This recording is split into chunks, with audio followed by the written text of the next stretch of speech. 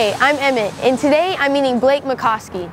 Blake is the founder and chief shoe giver of TOMS Shoes, where they have a one-for-one policy, which means every time you buy a pair of shoes, a child in need gets one as well.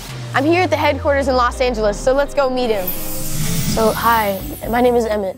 I'm Blake. It's really nice to meet you, Blake. Nice to meet you, Emmett. So, could you tell me a little bit about who you are and what you do? Well, as you know, my name is Blake. My title is the Chief Shoe Giver because I started a company called TOMS with a very simple idea.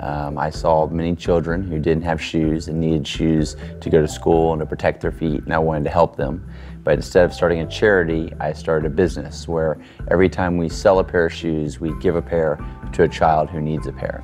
And we call it one for one, and we've been doing it for about 10 years now. And through the people wearing it, who decides which individual kid or person gets the shoe in each country? So here at the TOMS headquarters where we are today, we have lots of different departments. So we have a design department, we have a finance department, we have all these different departments that are typically in any major business you would visit for the day.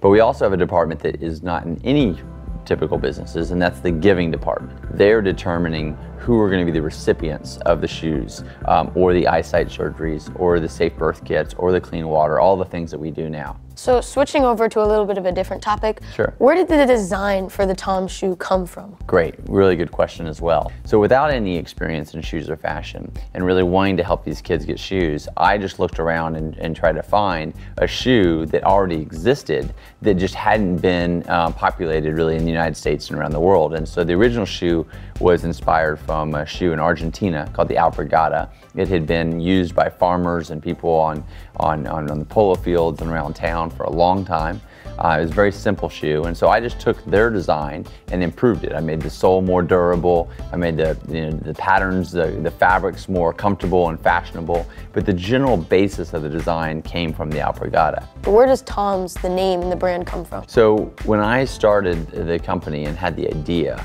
my idea was if we sell a pair of shoes today, we'll give away a pair of shoes tomorrow. And we originally called them for the first couple weeks Tomorrow's Shoes. But Tomorrow's was too long of a name to put on the tag that went on the back of the shoe. So we shortened Tomorrow's to TOMS. And people have called me Tom ever since.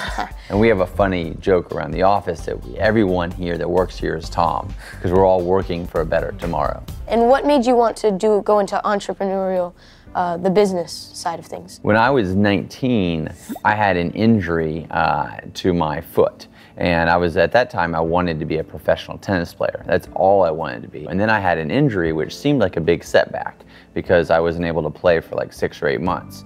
During that time, I was on crutches.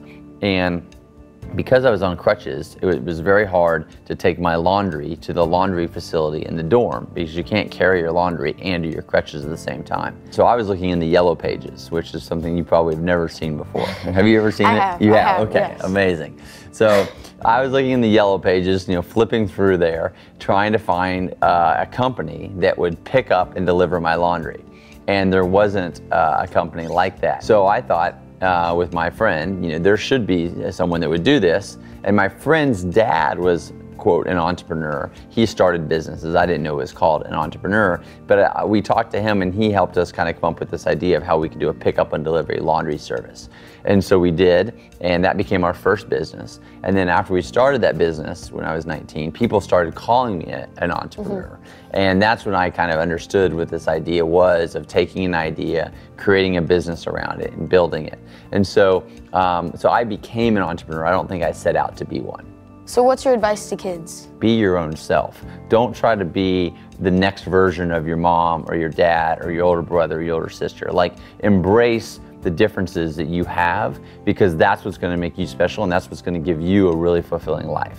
Thank you, and it was really nice meeting you. Really nice meeting you too, and I will say that I've done a lot of interviews with people much older than you, and this is one of the best interviews I've had in a long time. So I really enjoyed it, and keep asking all these great questions. Thank you. Okay. I just finished meeting with Blake, and I really enjoyed learning all about TOMS and how it was created. I hope you enjoyed, and I'll see you next time.